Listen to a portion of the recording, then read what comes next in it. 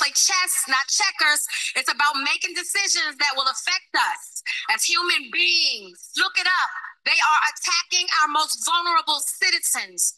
The Project 2025 plan is not a game. Who is you? What you asking me for? What you need? I'ma give you what you wanna, even the score, whatever you want. I ain't got no war over here though. Back to another episode of Road to Williams. It's been a while. It's been a while. But I'm back. Today we're focusing on the political world. We're gonna step our toes into it. Specifically Project 2025. We've all been hearing things about Project 2025 and how it's gonna affect a lot of people, especially the queer community, which I feel like is the main focus out of everything.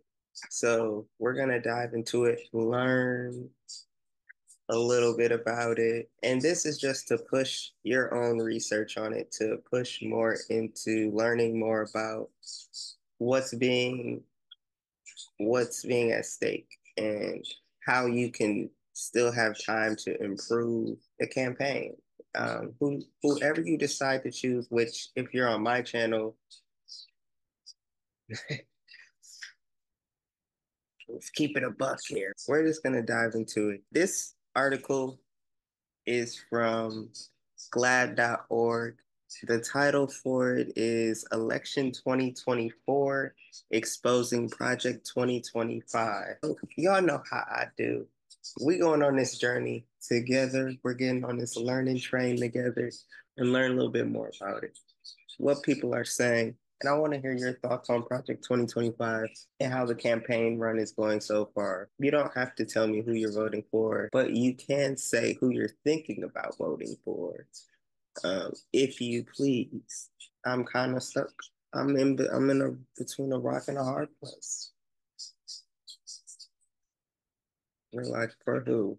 I know we're talking about the Biden administration, and then there's always that battle between Democrats and independent. Like, I think if those two came together, how much more power and strength and would they have? But that's just my take on it. I think they're stronger to come together. So let's see what they're talking about here. Then we'll tap into other things. The truth about the right wing's planned takeover of the federal government. What is Project 2025? Project 2025 is a presidential transition plan and a government in waiting spearheaded and organized by the far right, the Heritage Foundation, and with 100 coalition partner organizations, many of which are well known for pushing anti-LGBTQ policy, legal efforts, and harmful rhetoric accompanied by Christian nationalism. The project is a 180-day playbook of regulations and executive orders that could be signed and implemented by the next president upon taking office. The $22 million effort also includes a 1,000-page handbook, which it describes as the next conservative president's last opportunity to save our republic. It claims that its goal is to pave the way for an effective conservative administration. In fact, if implemented, Project 2025 would strip away rights and protections. The plan includes firing federal employees that oppose or insufficiently support right-wing policies, ending access to abortion and contraception, and eliminating protections for LGBTQ people. The document even calls for erasing LGBTQ inclusive language throughout federal agencies, such as the terms sexual orientation and gender identity, diversity, equity, and inclusion, gender equality, gender equity, gender awareness, gender sensitive abortion, reproductive health, reproductive rights. Though not named, Donald Trump is the only 2024 candidate who would be poised to enact the project's mission. And the project's director has indicated he expects and hopes Trump will win the presidency. Who wrote Project 2025? The Heritage Foundation describes itself as a conservative think tank with a mission to formulate and promote public policies based on the principles of free enterprise, limited government, individual freedom, traditional American values, and a strong national defense. Out LGBTQ military service, LGBTQ Boy Scouts and leaders, marriage equality, protections against discrimination for LGBTQ workers, LGBTQ parents, bans on conversion therapy, evidence-based healthcare for transgender youth, supporting bans on LGBTQ inclusive books, curriculum, and books about racism, eliminating LGBTQ rights, eradicating federal funding for DEI programs, a married father, mother, and their children, and would eliminate any federal policies that promote LGBTQ equality or that assist single mothers. This one says Project 2025's lies versus fact. Project 2025 lie is that transgender people are an ideology and their existence is linked to pornography and the sexualization of children. The fact is trans people are people, not an ideology. There is no factual evidence that transgender identities are inherently connected to pornography or the sexualization of children. Another lie for the Project 2025 is children suffer the toxic normalization of transgenderism with drag queens and pornography invading their school libraries. The fact is, there is no such thing as transgenderism. Medical and psychological experts recognize that gender identity is a natural aspect of human diversity, not an ideological choice or belief system. Drag queen story hours are events where drag performers read age-appropriate books to children, incorporating themes of acceptance, diversity, and self-expression. They do not involve any pornographic content or explicit sexual material. There is no evidence of pornography invading school libraries. Libraries have strict policies and procedures in place to ensure that materials in their children's sections are age appropriate and do not contain pornographic content. Another lie is transgender healthcare for youth is child abuse. The fact is, characterizing healthcare for transgender youth as child abuse is a rigorous lie that contradicts all credible medical evidence and expert content. This is all coming together to an extent, right? Hold on. So with the Project 2025, Trump is acting like he has no idea where this Project 2025 is coming from. Project 2025. Heard of it? It is a 900-page transition guide for how to overhaul and then run the executive branch. It includes ways to force a nationwide abortion ban, among a lot of other things. It's understandable that Donald Trump would try to claim he knows nothing about it, given that a nationwide abortion ban is so completely unpopular. But it's not convincing that he doesn't know about it, since many from his own administration are the ones who wrote sections of it, including Peter Navarro, Ben Carson, and Christopher Miller. And the think tank behind it, the Heritage Foundation, is one of the sponsors of next week's RNC. Joining us now, NBC News correspondent Vaughn Hilliard. Former President Trump knows who the Heritage Foundation is. He knows who Ben Carson is. He knows who Peter Navarro is. I mean, these are people that serve in the administration, and he's spoken about them and the foundation in the past. Right. They helped with his 2016 transition. Some of their top officials helped fill out their administration the first go around. He spoke at a dinner in Washington, D.C. that I was at with the Heritage Foundation in 2017. And I want to let you listen from another dinner of Heritage Foundation that he attended in 2022, because he was giving a tip of the cap to the very project that they were working on, Project 2025, before they ultimately published in early 2023. Take a listen. Because our country is going to hell. The critical job of institutions such as Heritage is to lay the groundwork, and Heritage does such an incredible job at that. This is a great group, and they're going to lay the groundwork and detailed plans for exactly what our movement will do and what your movement will do when the American people give us a colossal mandate to save America. And that's coming. That's coming. That's coming, and it did, and it came out to be known as Project 2025. And so I think this is what actually caught a lot of people associated with Project 2025 off guard, is because some of his closest team, including his own current press secretary, Caroline Levitt, was involved with Project 2025 before she joined the campaign. Stephen Miller, you have folks like Ben Carson. And so now Donald Trump is understanding that when you release a 900-page policy book, there are going to be some parts of it that are going to be extrapolated by your opponents, the Democrats, and that they're going to call attention to those parts of it. And some of them may not be popular with the majority of Americans. And that is where you saw Donald Trump now trying to disassociate and distance himself from the Project 2025. Also point out, because people say, and rightly so, that former President Trump is not the man he used to be. I think that clip illustrates it decently when he was trying to say the word heritage and failing. Fung Hilliard, Fung, thank you so much.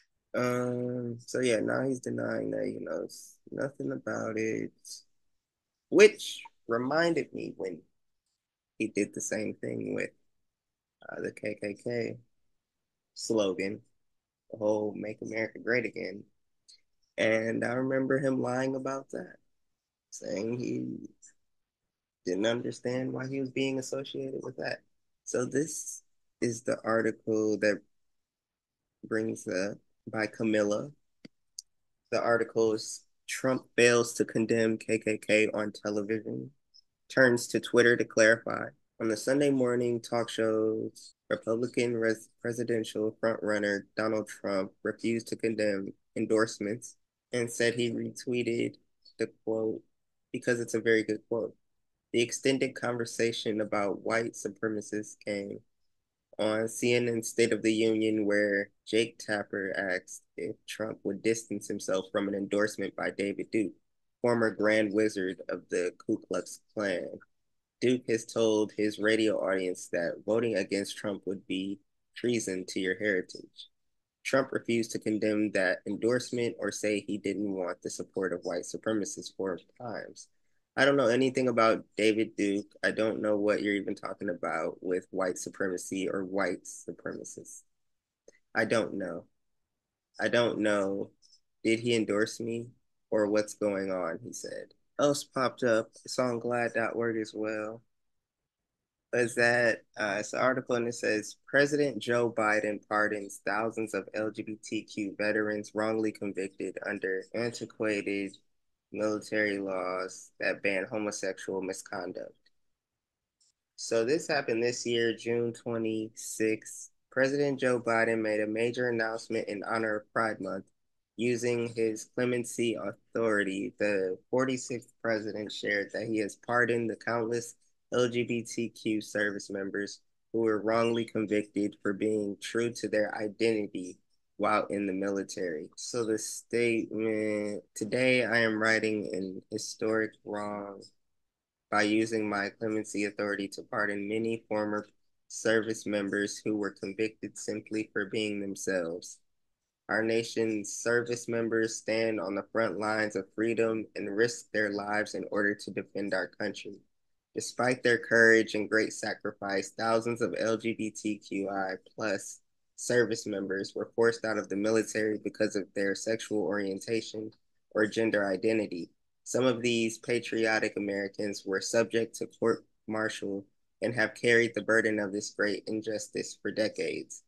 As Commander-in-Chief, I am committed to maintaining the finest fighting force in the world. That means making sure that every member of our military is safe and respected so they can focus on their mission. This is about dignity, decency, and ensuring the culture of our armed forces reflect the values that make us an exceptional nation.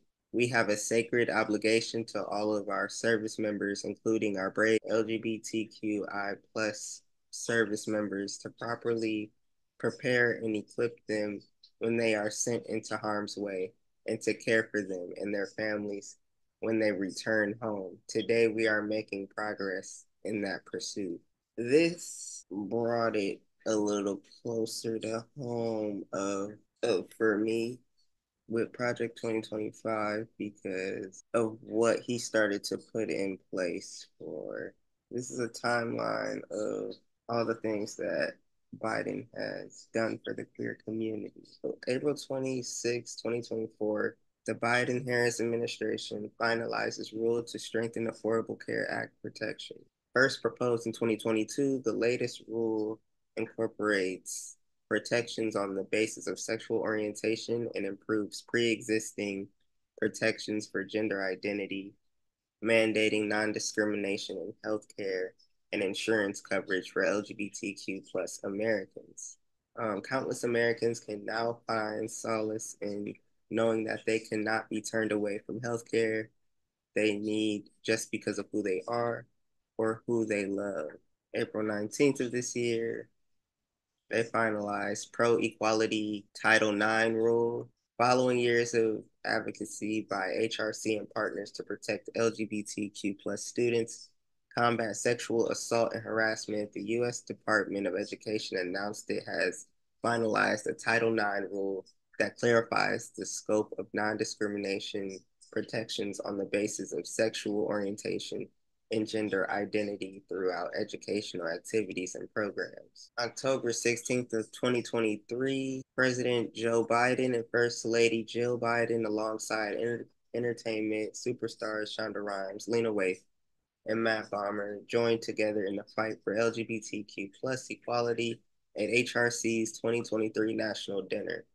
This year's National Dinner featured keynote remarks from President Joe Biden and First Lady Jill Biden, as well as other special guests, including award-winning television writer and producer Shonda Rhimes, Emmy-winning actor, writer, and producer Lena Waithe, and Golden Globe-winning television and film actor Matt Bomer. In addition, the four transgender youth who organized Trans Youth Prom, Grayson McBaron, Libby Gonzalez, Avis Shukumba, and Daniel Trujillo received special recognition for their efforts expanding trans visibility and justice across the country. The Biden administration, in terms of what they've done for the queer community, is trying to reverse a lot of the things that Trump's administration was doing.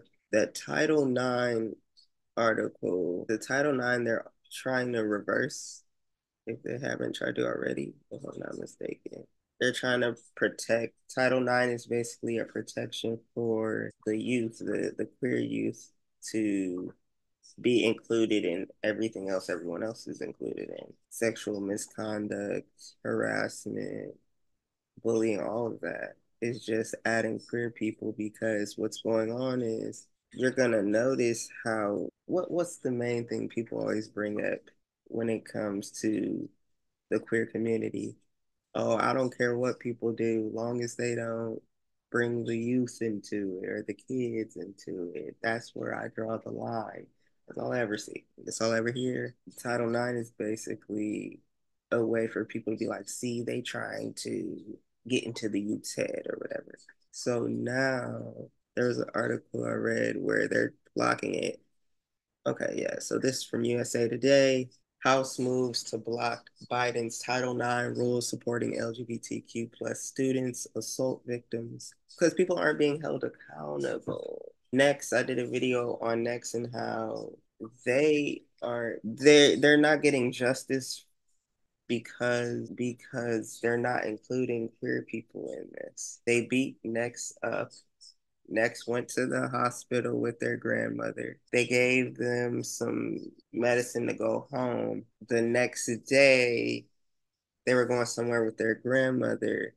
And the grandmother said they just passed out. And they died right there. So my thing is, no one's being held accountable for the fight. Everybody's justifying the fight. Like, oh no, Next did this to themselves. When really it was hate rooted in that. Next was trying to defend another student and got jumped in the process. And the result of their death is because of the attack. They wouldn't have needed the media and people are saying no, they took too much medicine and blah blah. That's what it was, a whole nother narrative. And I'm like, this is why Title IX is important for the youth.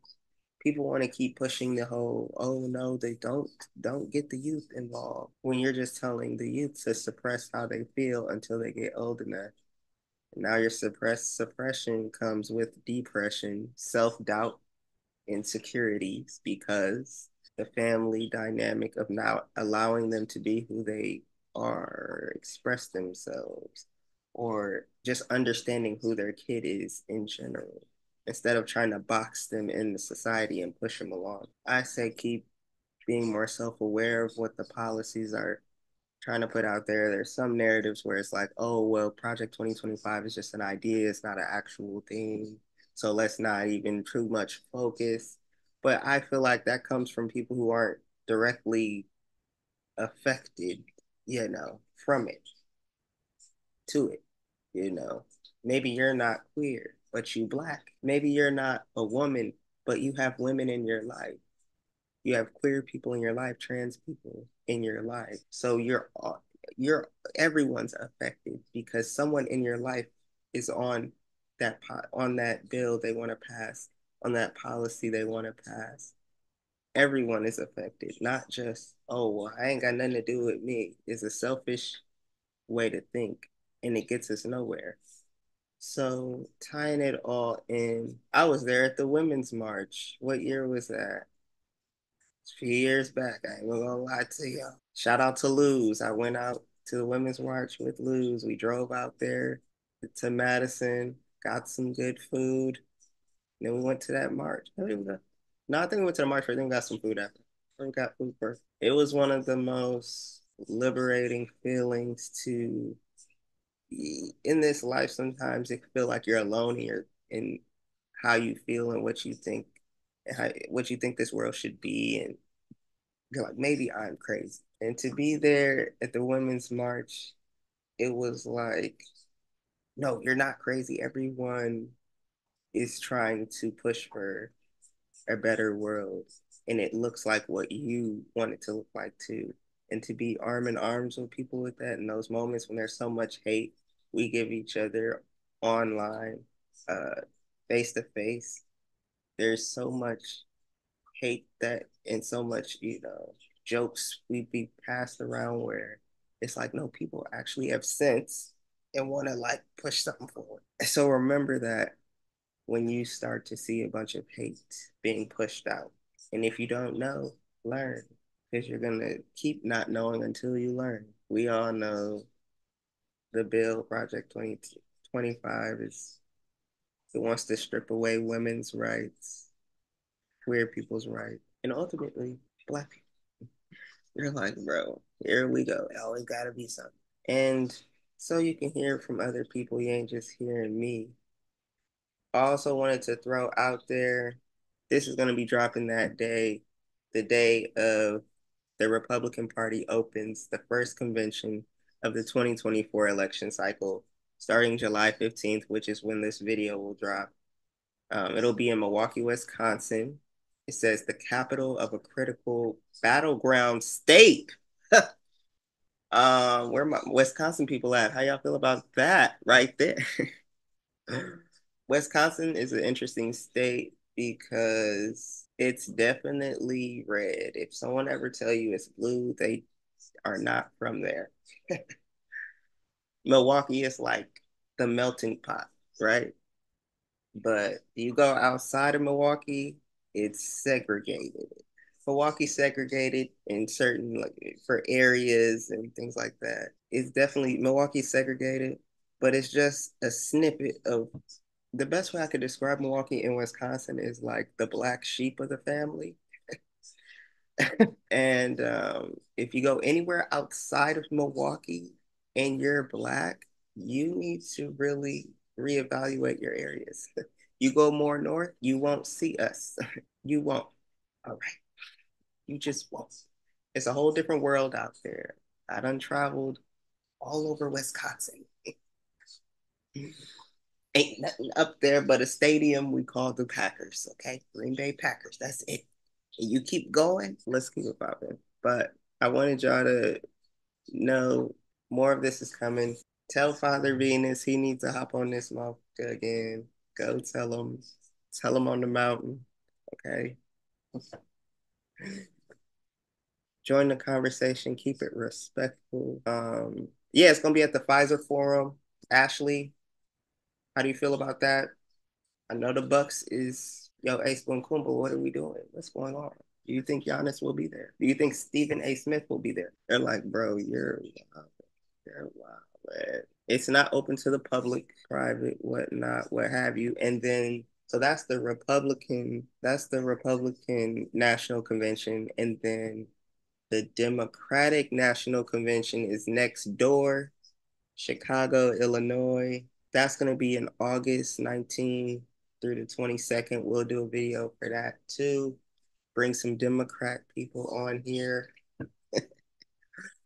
Because honestly, I don't know any Republicans. Maybe I do, but I don't know that they are, and they are willing to tell me that.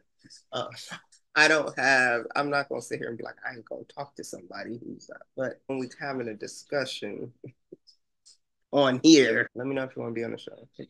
And my independent people. We're not forgetting about Cornel West. I think Cornel should join the Biden administration. You guys are probably like, you're nuts, but I don't know. I think that's what he gonna have to do. Regardless of how they feel about each other, they gonna have to come together if you gonna want to fight. Because sure, let's say people vote for Cornel West. Will that be enough votes for him to surpass the Biden administration to be? No. They need to come together. That's the only way it's gonna happen. If I could go to it, I would, but they're gonna be in Chicago in August. So let me know if y'all are going to this. Now we're gonna get to these videos. Now the BET Awards was last week, 2 weeks ago, around there. They have it every year. People claim they don't watch it no more. I wasn't able to watch everything this year. I saw clips. An important clip we're gonna bring up. I watched just the performances. I watched the Miss Lauryn Hill with her son, YG Marley. I watched Glorilla perform, Sexy Red. Like Will Smith's performance. Me and Ashley will do a review on the BET Awards. That'll be coming. But right now, I just want to focus on Taraji P. Henson because what's going on is I see what's happening. I see what's going on. I see it. What's going on is, you know how they were bringing up, and I'm for real not about to really talk about this, the whole Keith Lee and Taraji P. Henson thing going on. It's just a distraction. That's what people like to say. It's just a distraction. Y'all got distracted. Y'all say y'all woke. You got distracted by the Keith Lee and Taraji P. Henson BS. Okay. It was a misunderstanding. They want to drag that out, put another two groups of Black people together to fight. You know, the supporters that was supposed to be his supporters no longer want to support him. Now they think people be on sides of the fence. It's just like, blah. That's not important. Let's go back and talk about when she was talking about Project 2025. So that's what we're doing. And people made fun of Taraji for this because it's a fine line in between of people thinking that celebrities, included actors, athletes, all that, influencers, they feel like they should never have a say in politics when they're part of the driving force to make change, through your art, through your voice, you can make change for millions of people. But there's an upside to it and a downside. They're like, you're great at what you do, stick to that. And then let the people who's in politics stick to it. Everyone can have a voice. If you haven't seen my video with me comparing Malcolm X to Tupac and how their speeches both provoked change and they spoke about change and how their backgrounds were kind of similar and how you can learn from everyone who's willing to put a voice out there. So if you haven't watched that, go check that out. But it kind of relates to this because Taraji is an amazing actress. We've seen her in countless movies, TV shows, to know that she's put in work to be where she is. But she's also always been outspoken in trying to uplift Black people. And she got slack for speaking out during the Color Purple run. Now she's getting slack for the Keith Lee thing and a little bit of the Project 2025. But we're going to put what she said out there, and then y'all let me know in the comments. Time for us to play chess, not checkers. It's about making decisions that will affect us as human beings, our careers, our next generations to come. Did you know that it is now a crime to be homeless? Pay attention. It's not a secret. Look it up. They are attacking our most vulnerable citizens. The Project 2025 plan is not a game. Look it up. Donald Trump is officially trying to distance himself from Project 2025, the Heritage Foundation's far-right blueprint for a possible second Trump term. Trump claimed to know nothing about the group's plan and criticized that plan. Awards, and after I play her, you're going to understand why. Time for us to play chess, not checkers. It's about making decisions that will affect us as human beings. Look it up. They are attacking our most vulnerable citizens. The Project 2025 plan is not a game. Taraji P. Henson hosted the BET Awards this year, and Frank, I was struck by this moment because I don't believe it was scripted in there. But Project 2025 is going beyond the political group chats, if you will. So much so that Donald Trump has moved to disavow it, even though Kevin Roberts of the Heritage Foundation says he regularly speaks with Donald Trump about it, and it is all about infusing Trumpism. Talk just about well, first of all, I think Donald Trump is lying. We don't know for sure, but he has been prone to not tell the truth about conversations he has had and what he does and doesn't know. But it is this plan, it is not hyperbole, right? People should take it seriously because it can be implemented. There's all this talk that, people are being hysterical, but this plan could potentially be implemented if an administration wanted to do so.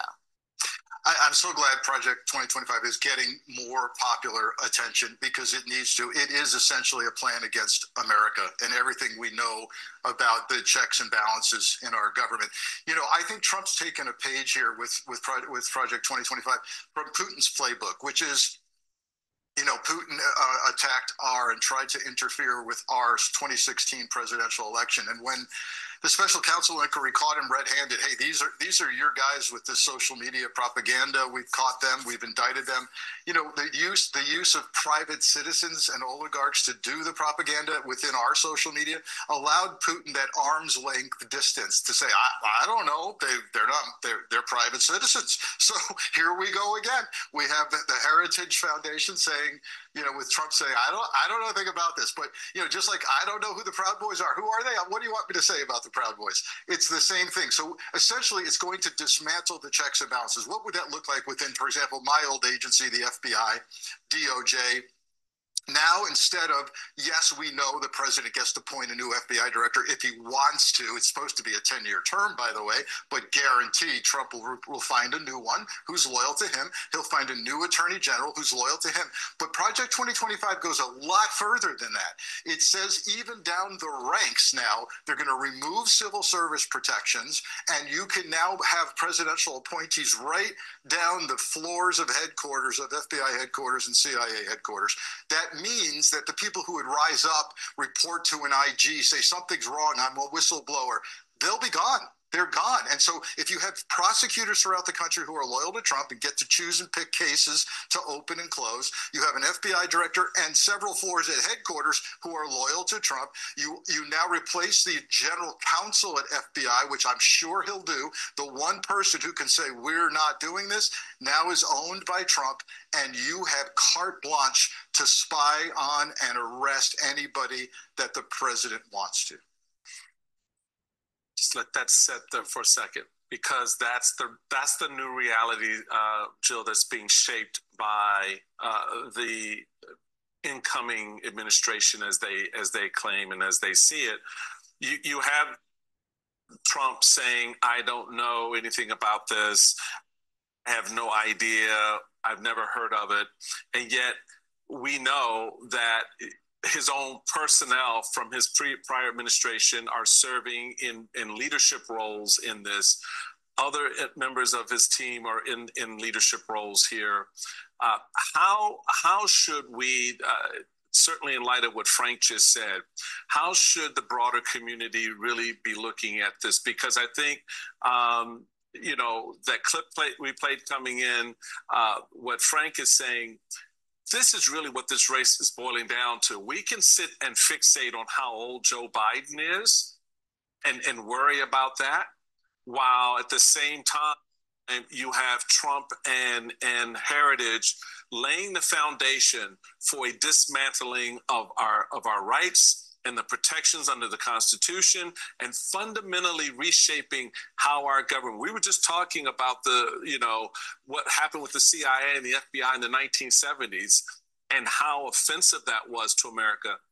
What Project 2025 wants to do is to make that an everyday occurrence throughout government. That is true. And I think it's up to the media, to all of us, to start communicating everything that is in Project 2025, because Frank is right. It would abolish the civil service and make sure that everyone who works at the Department of Justice or any other agency was a loyalist to Donald Trump. Of course, it's ridiculous that he says he doesn't know about it. He clearly does. All you have to do is read who the authors of each chapter are. The author of the Department of Defense is his Secretary of Defense on January 6th, Chris Miller, who I had the opportunity to interview as part of iGen Politics podcast. And all you can say is, how could he have been the Secretary of Defense? Peter Navarro, who is in jail, wrote the part on trade. I testified before the Weaponization Committee next to Gene Hamilton, who is from the Heritage Fund, or the America First Foundation, who wrote the chapter on the Department of Justice. And his proposals are completely the destruction of democracy. It gives the president the total power to tell who can be prosecuted and who can't be prosecuted, something that has long been the norm you cannot do. So we would be in serious, serious trouble. There can be no weaponization committee anymore because it's completely legal to weaponize. So Joe Biden, how can you investigate him for weaponizing the Department of Justice? Mm-hmm. There's nothing illegal about it because of the Supreme Court. And then you wouldn't even need the Supreme Court because Project 2025 says all of these things are what should be the government. That is something that if people knew, it would definitely drive their vote. And I think it's up to us to start summarizing each of the many chapters to let people know how bad it is. Jill, to your point, I think we should just put up on the screen for people some of the former Trump officials who are linked to Project 2025. You've got Paul Dance. He is the Project 2025 director, former OPM chief of staff under Trump. Rick Dearborn, distinguished visiting fellow for Project 2025, deputy chief of staff for Trump. Russ Vought, 2025 contributor, former OMB director under Trump. He authored the OMB chapter. Look at the people on this screen. Gene Hamilton, he authors the Department of Justice chapter. He's a former Trump DOJ official. He's the current VP of America First Legal, which is that Stephen Miller group that has been challenging all of these things the Biden administration is doing. My bestie, King Cuccinelli, from the DHS, he authored the DHS chapter. He was a DHS official under Trump. Ben Carson, how you going to tell me Donald Trump don't know nothing about Project 2025 when he been out on the campaign trail with Ben Carson? Who are they fooling? Just who? One more video, we gonna end it, but there will be more videos to come about this as we approach the election. We're going to get to a Republican senator and Roger Marshall in a moment, but that's not a Republican senator. That's Dr. Cornel West, who joins us, the independent candidate for president, philosopher, activist, former Harvard professor. I thought you might like that. Thanks. Always good to have you on. That was a beautiful introduction. Dr. West, right. We know that there are a lot of things, but not a Republican senator. All right. First up, there's a couple of things here that we could talk about. Civil Rights Act, I want to start before I get into Biden or anything else, because there was the event, I believe, has been delayed, but they were going to have an event today marking the 60th anniversary of the Civil Rights Act. And one of the headlines, this is from Reuters, the Civil Rights Act victories are at risks. That's what leaders are saying on this 60th anniversary. What would you say about that? Yeah, it's sad that we have to fight this battle every generation. You would think just being a citizen in an American experiment, people would be able to be treated as citizens. But we know, of course, when the country was founded, Black people were enslaved to Africans, and then another 100 years of neo-slavery after Jim Crow. We had 12 years in the sun where we tried to create a multiracial democracy under Reconstruction, but we lost. So the Union Army won the war and white supremacy won the peace. But it's true, we have to refight this over and over again. That's why the John Lewis Voting Rights Act was so very important. And it's sad that Biden and company couldn't push it through. Democratic Party, you would think, would have a deep commitment to this and fight to gain access to the passing of that bill. But it's a perennial struggle, my brother. There's no doubt about it. What do you think of what's going on with Biden now? I mean, I know you're running as an independent, but what do you think about what's been happening since the debate to President Biden? One of his strongest areas of support, there have been many in the party, a lot of them behind closed doors, but even some publicly, who say he should step aside. But the Congressional Black Caucus has been behind him.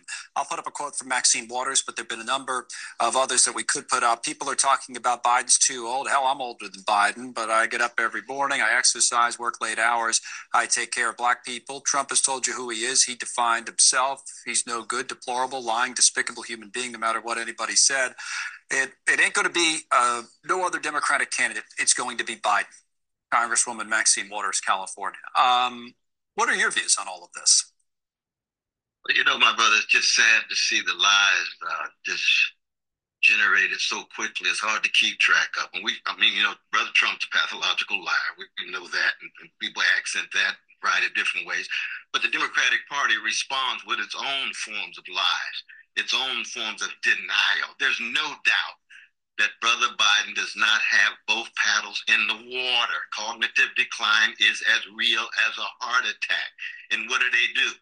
They create this protective wall around him, tell all the lies about he's as sharp now as he was 4 years ago. It's not true. This is why American citizens are so thoroughly disgusted with American politics, with this legalized bribery and normalized corruption. Both parties at this point, given the lies that have been told, are beyond a redemption. And where are the crucial issues? We're not talking about Gaza and genocide anymore. Right. We're not talking about poverty. We're not talking about 62% of fellow citizens who live every day paycheck to paycheck. We're not talking about the escalating wealth inequality. No. We're talking about the lies coming from Trump and the counter lies coming from the Democrats. The Democrats say we should be talking about those issues. We shouldn't be talking about Biden's fitness. But you think? No, but they're saying that in order so that they can hide and conceal Biden's condition. So you think he should just step aside? Oh, absolutely. And when they talk about his excellent record, you say, well, wait a minute. Now, he had some decent moves, no doubt about that.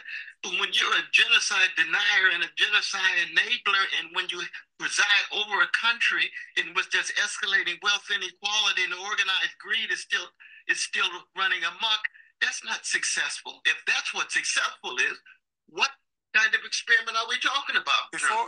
Before I let you go today, how are you doing on ballot access? So we've always wondered about that. Yeah, I appreciate you always asking that. Because see, what happens is when you read it in the newspaper, they'll say, well, West is at 4 or 5, because they don't count the fact that the smaller parties are also part and parcel of our effort.